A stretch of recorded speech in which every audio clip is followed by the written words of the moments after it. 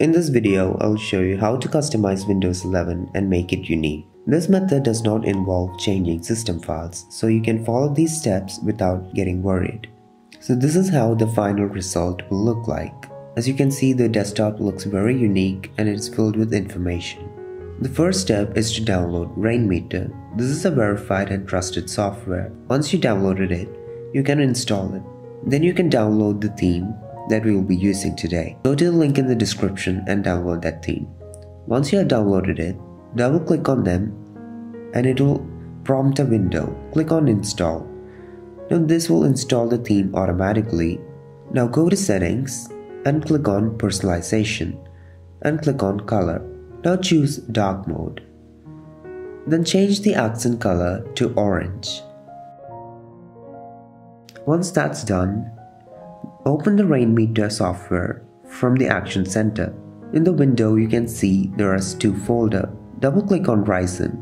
You will see multiple directories. In these directories, there are layouts. You can add any of these items in your home screen. You can choose the items you like. For this video, I will be going with this style. To get this exact style, you can follow these steps and you will get the exact look as mine.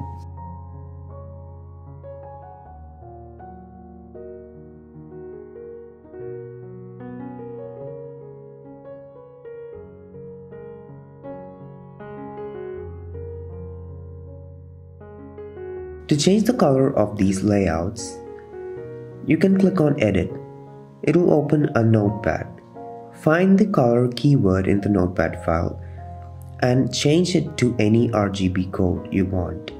You can find all the RGB codes in the internet. Once you're done, click on Save and click Refresh.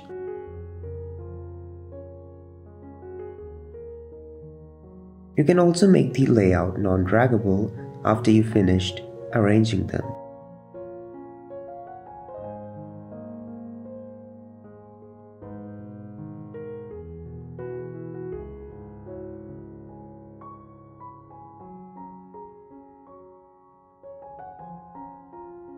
This is the final look. Hope you like this video. For more videos like these, subscribe to this channel and I'll catch you guys in the next one.